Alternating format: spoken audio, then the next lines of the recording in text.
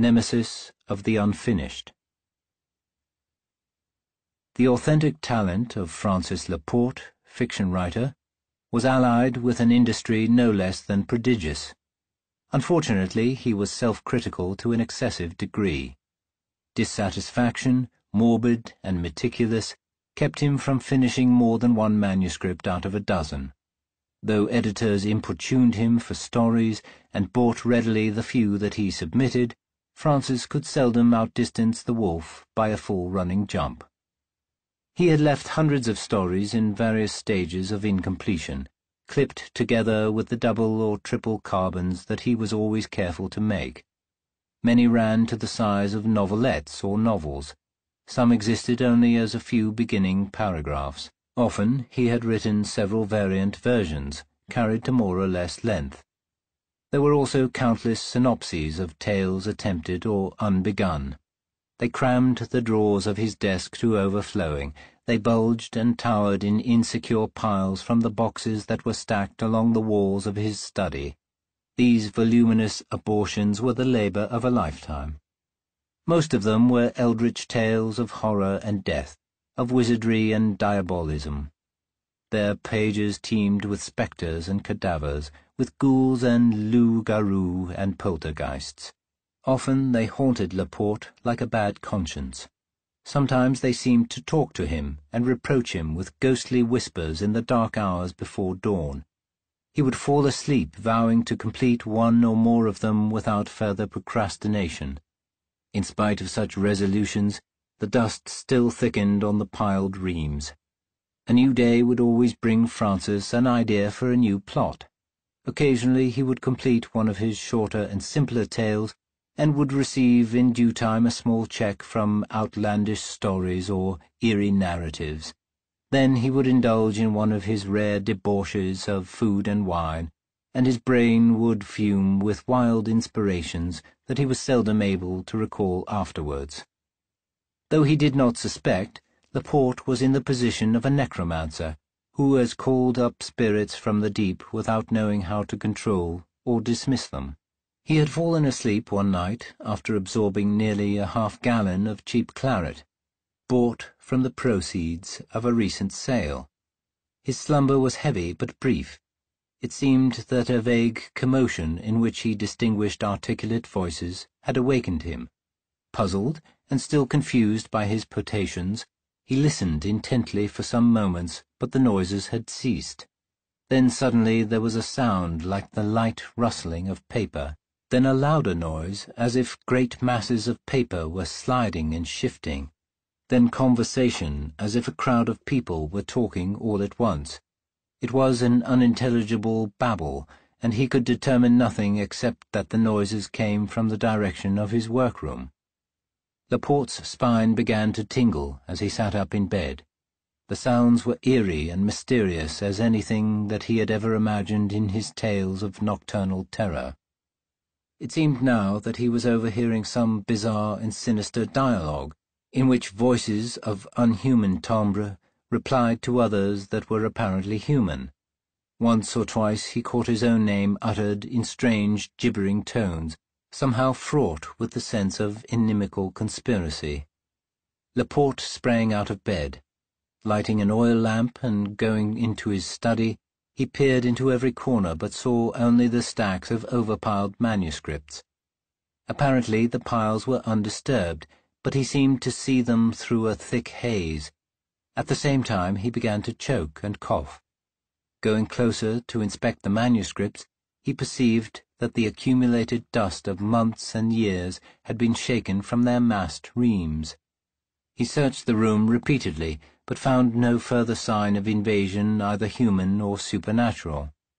Perhaps some sudden gust had performed the mysterious office of dusting the paper piles, but the windows were all closed, and the night outside was windless. He returned to bed, but sleep refused to visit him again.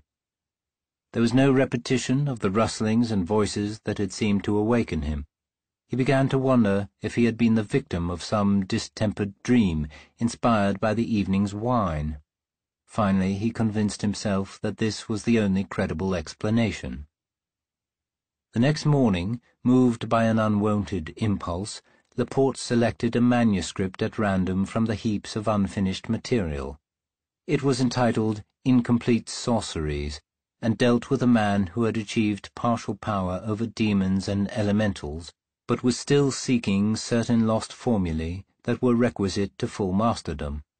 Laporte had abandoned the tale through indecision regarding the alternate solutions of the sorcerer's problem suggested by his all too fertile fancy. He sat down at the typewriter, determined that he would finish the story to his satisfaction. For once he did not hesitate over variant wordings or divergencies of plot development.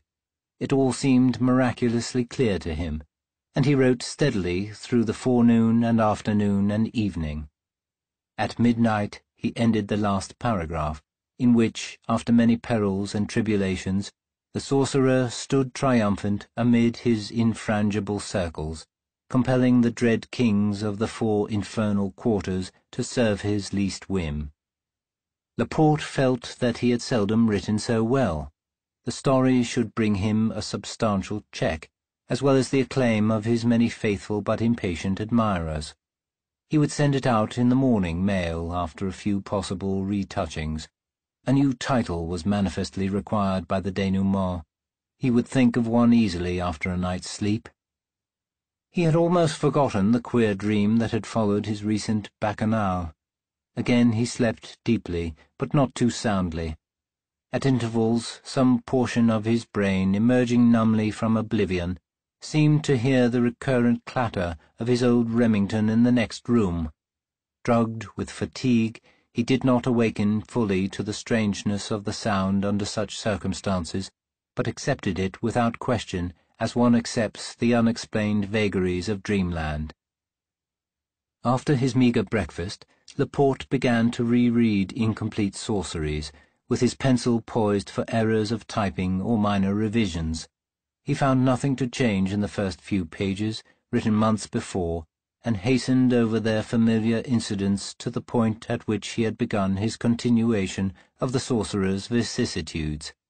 Here he paused in astonishment, for he could not remember writing a single sentence of the freshly typed paragraphs. The astonishment became stupefaction as he went on. The plot, the incidents, the whole trend of development were alien to what he had conceived and set down. It was as if some demon-guided hand had reversed and perverted the story. Pandemonium and the laws of pandemonium prevailed throughout. The sorcerer, with all his formulae, was a mere pawn moved hither and thither at their will in a monstrous game for supremacy over souls and planets and galaxies. The very style was foreign to Laporte's usual manner. It was studded with strange archaisms and neologisms. It burned with phrases like hellish gems. It blazed and vapoured with images that were like censers of evil before satanic altars. More than once Laporte wanted to drop the horribly transfigured tale, but a baleful fascination, mingling with his dumbfoundment and incredulity, held him to the end where the hapless necromancer was crushed into pulp beneath the ponderous grimoires he had collected in his lifelong search for mastery. It was only then that Laporte could lay down the manuscript. His fingers trembled as if they had touched the coils of some deadly serpent. Tormenting his brain for some tenable explanation, he recalled the dreamlike clattering of the Remington that he had seemed to hear in slumber. Was it possible that he had risen from his bed and had rewritten the story in a somnambulistic state? Was it the work of some spectral or demoniac hand? Unmistakably the typing had been done on his own machine.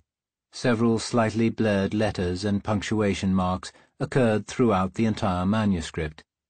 The mystery disturbed him beyond measure. He had never found in himself the least tendency to sleepwalking or to trance states of any kind. Though the supernatural was, so to speak, his literary stock in trade, his reason refused to accept the ideas of an extra-human agency.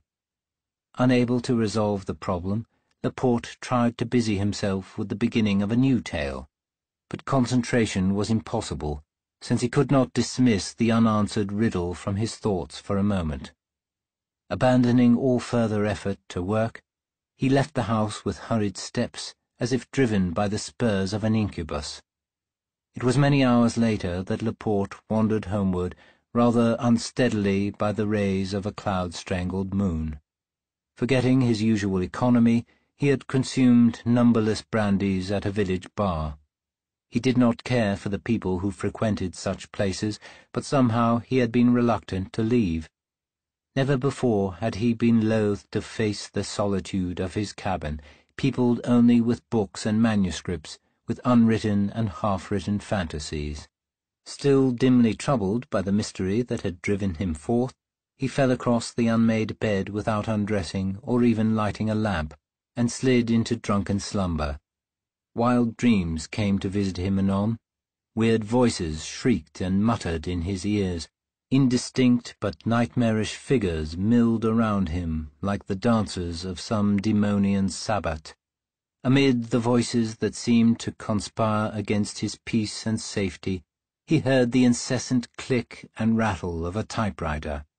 There was a clacking as of drawers opened and shut without cessation, a multitudinous rustling as of paper slithering from place to place in unaccountable sibilant movement. Laporte awoke from endless repetitions of this dream, to find that the noises still continued. Again, as on a former occasion, he sprang from bed, lit his lamp, and entered the workroom from which the sounds and voices appeared to come. Still dazed with sleep and inebriation, his eyes beheld a vast chamber whose roof and walls receded beyond the illumination of the lamp he carried in shaking fingers. Amid this chamber his manuscripts rose in massive piles, multiplied and magnified as if by the black sorcery of hashish. They seemed to loom above him with topless tiers, lost in the reaches of some Avernian vault. On the desk at the room's centre his Remington, operated as if by some unseen entity, ran and clattered with infernal speed. Black lines appeared momently on the sheet that emerged rapidly from the roller. The floor was covered with other sheets, lying singly or in heaps, that slid and rustled about the chamber in mysterious perpetual agitation. The air was filled with the eerie gibberings and whispers that had haunted Laporte's dreams and awakened him. They came, it seemed, from nowhere and everywhere, from the scattered pages on the floor, from the typewriter desk, from the tiered boxes and reams that beetled into nightmare vastness, and from the apparent vacancy of space itself. Laporte felt on his face the breathing of terrible powers, of eldritch and forbidden things, as he stood in hesitant stupor on the threshold. A wind sprang up, he knew not whence, winding and wreathing about him in icy serpentine volumes. He thought that the room grew vaster, that the floor heaved and tilted at strange, impossible angles, that the towers and battlements of swollen manuscripts leaned toward him in perilous inclination.